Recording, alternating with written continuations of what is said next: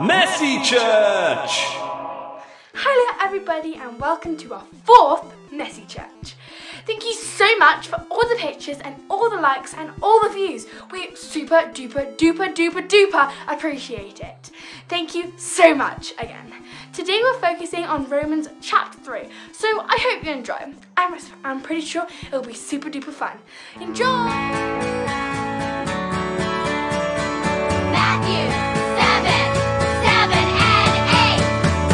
Ask, and it will be given to you. Seek, and you will find. Knock, knock, and the door will be open to you.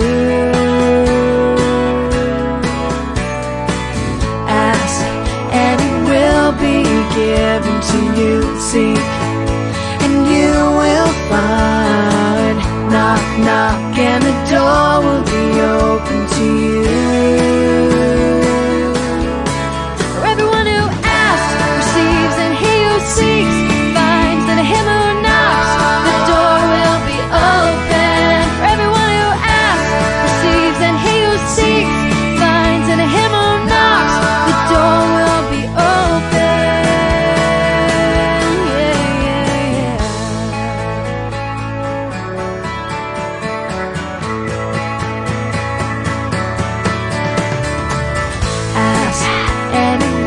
Be given to you. Seek, and you will find. Knock, knock, and the door will be open to you. For everyone who asks receives, and he who seeks finds, and him who knocks the door will be open. For everyone who asks receives, and he who seeks finds, and him who knocks the door will be open. Ask, and it will be given to you. Seek, and you will find. Knock, knock, and the door will be open to you.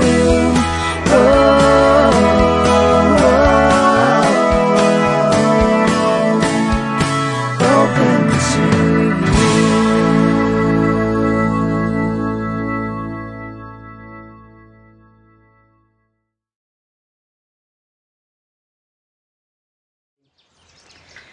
So the reading is taken from Romans chapter 3, beginning to read at verse 21.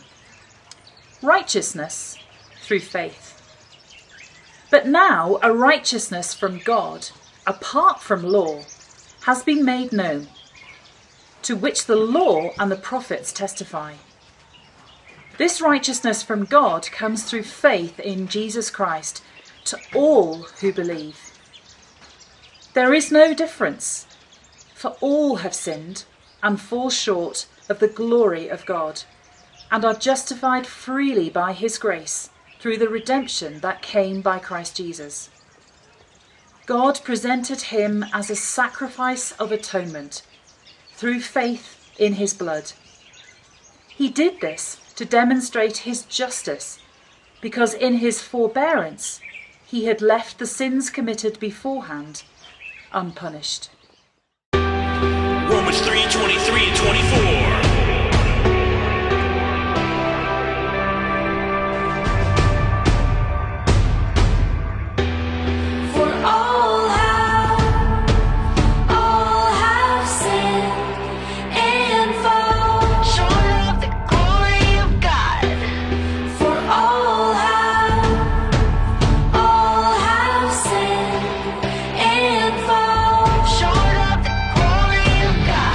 In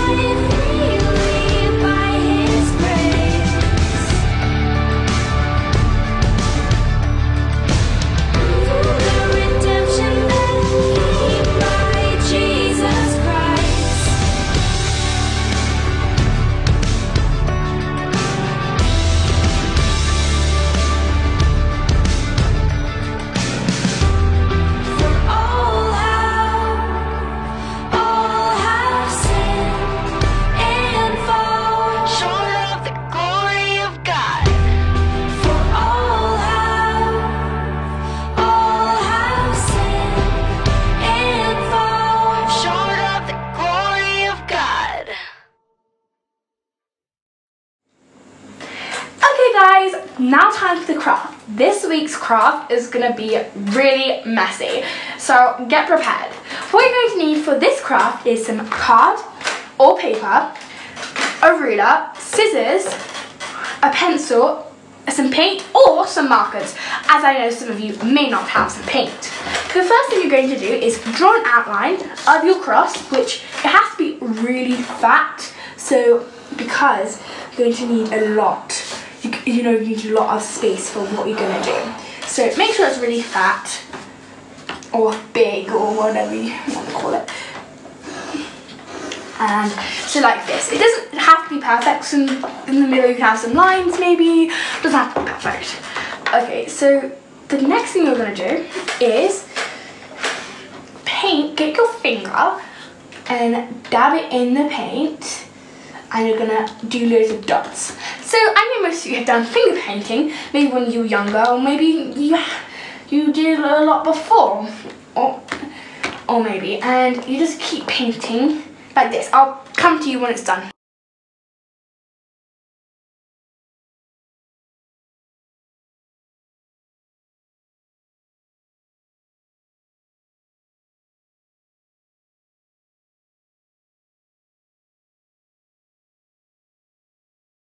Okay guys, now it's dry. It might take a little while longer. For instance, I had to wait overnight for it to dry. And now we're just going to cut it out along the cross lines we've done. It doesn't matter if you get some of the paint out or anything, so yeah.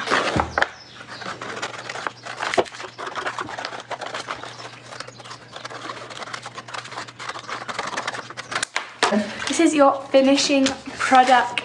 I think you guys must have done a pretty amazing job with this. I really am super duper excited to see to see your pictures.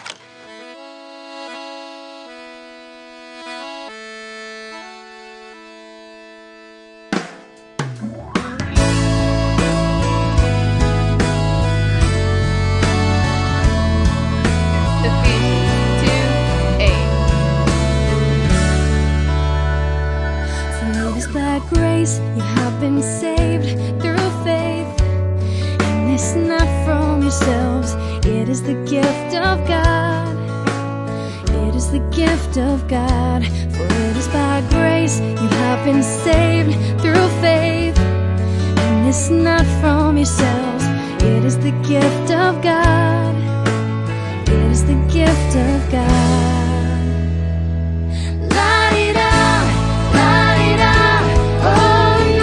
Yourselves. It is the gift of God. It is the gift of God. La-di-da, la-di-da, la-di-da. Oh, not from yourselves. It is the gift of God. It is the gift of God. La-di-da. For it is by grace you have been saved through faith, and it's not from yourselves. It is the gift of God. It is the gift of God. For it is by grace you have been saved through faith, and it's not from yourselves. It is the gift of God. It is the gift of God. La-di-da, la-di-da. Oh, not from yourselves. It is the gift of God. It is the gift of God.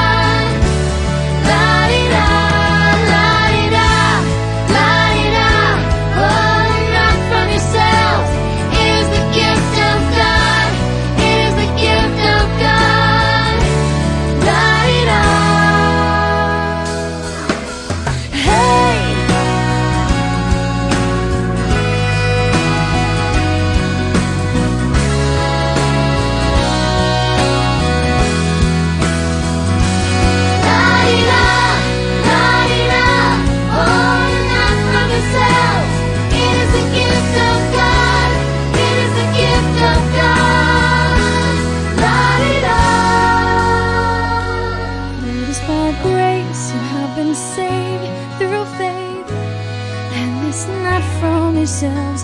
It is the gift of God. It is the gift of God.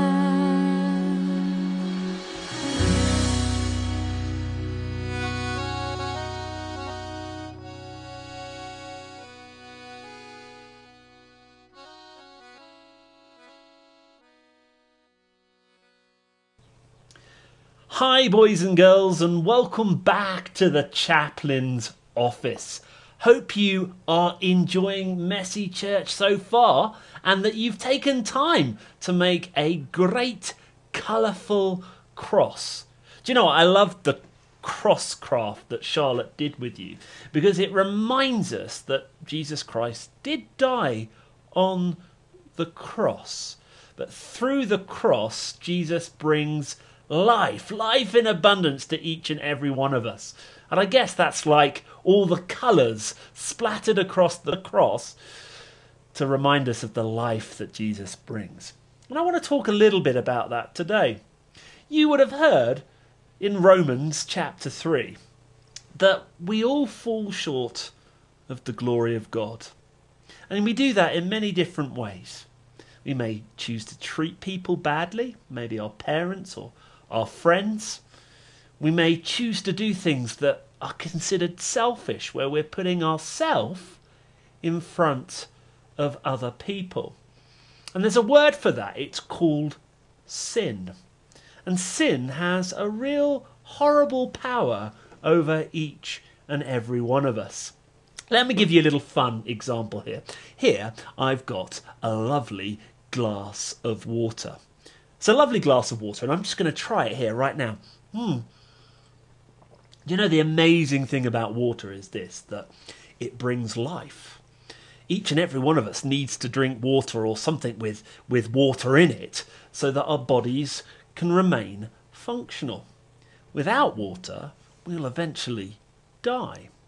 So imagine our lives a little bit like this glass of water here. But the problem is that we all do things that upset God and upset people around us, and sometimes we even do things that hurt ourselves. And as I said earlier, there's a word for that. It's called sin. Now I've got another little prop here. It's a little vial here that says ink on it. And I tell you what I'm going to do. I'm going to take some of that ink and I'm going to put it into the dropper. And here we go, back to that glass of water that I was talking about. And do you know what? Sin is a bit like this. Every time we choose to think about ourselves, every time we choose to hurt other people or people around us, it's like a nasty little ink blot being put in our lives. And do you know what? It's really difficult for me to remove that ink from our lives. We all fall short of the glory of God through the way that we have chosen to behave. None of us are perfect. But there's good news, okay? And I'll share that good news with a moment. But I suspect if I offered this to you as a glass of water to drink, many of you guys will say, ew, I don't want to drink that. That's disgusting, Mr. Hackman. It'll make me sick, and you're right.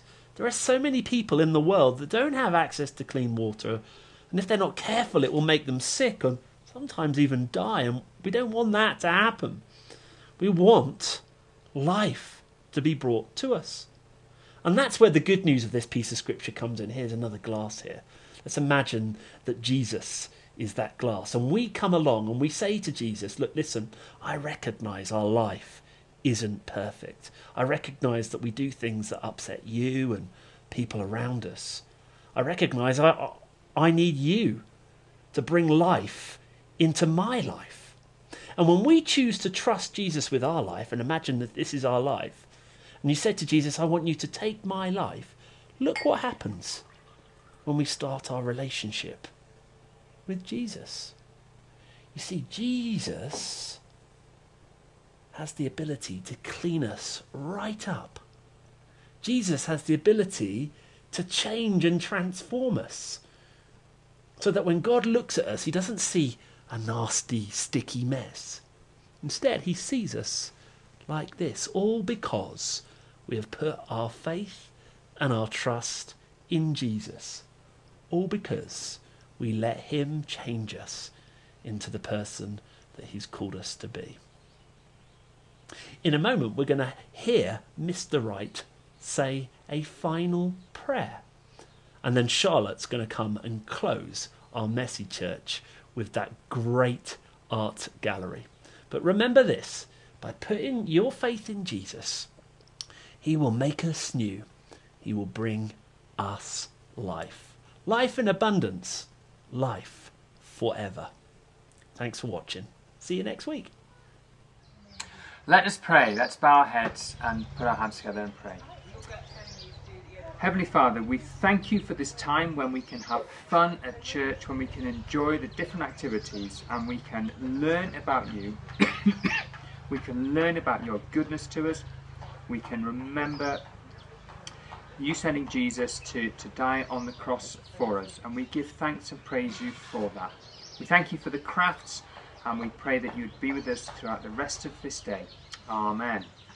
Welcome back, everybody. I hope you enjoyed that because we tried super duper hard for you guys. Thank you so much for sending in your artwork. We're going to see that in just a second. But if you want your artwork to be on the screen next week, make sure to send it to this email address on the screen right now. Thank you so much. We really enjoyed looking at all your amazing artwork because it was better than I could ever do. Okay, so enjoy the art gallery.